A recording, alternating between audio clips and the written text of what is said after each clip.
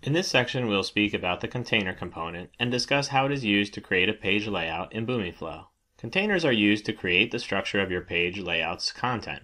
A page layout must have at least one page container.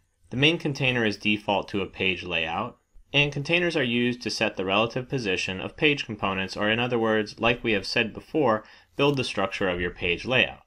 As we will see later in the upcoming activity, when we embed a container inside a container, the new container is nested by default in rows. Page layouts are like scaffolding to your page layout. Page containers are therefore used to lay out the position of your page components within the page layout. The page containers are like a div tag in HTML5.